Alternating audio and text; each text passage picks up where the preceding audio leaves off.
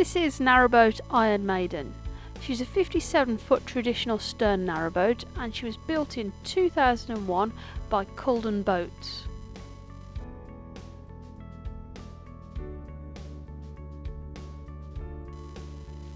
As you can see from the footage here, she has an all portholed exterior.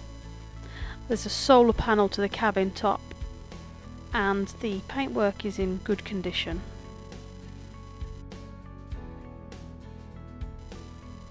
Iron Maiden is powered by a Beta Marine 38 which has a PRM 120 gearbox. Some footage here of her moving through the water and you can see that the boat is handling very well. It's a boat that's been well maintained. She's recently been blacked and it's had a recent survey as well, which is showing the hull to be in excellent condition. The survey is available to review upon request.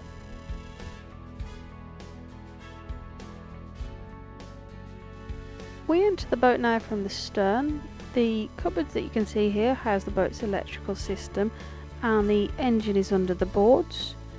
There's a double bed here and that lifts up on gas struts, so there's storage underneath. Now through into the bathroom, which is located off a starboard side corridor. There's a ceramic sink that is set into a vanity unit, a 3/4 size bath with a shower over, and the toilet is a Dometic cassette system. On now into the galley.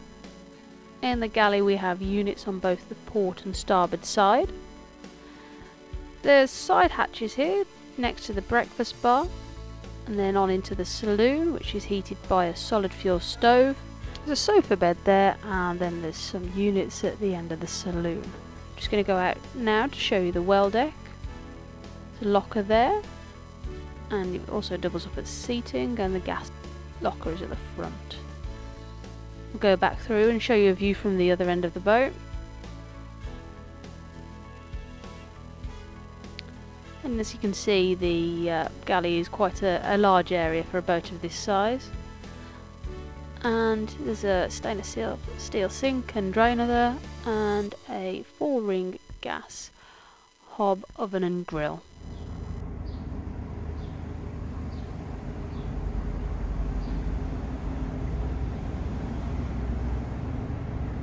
More footage now of the boat going through the water so you can hear the engine running. And if you'd like any further details on this boat, please visit our website where you'll find photographs, a full layout plan and a detailed specification. As I mentioned previously, this boat does have a hull survey, and if you would like to view that, please send an email requesting a copy to the email address on our website.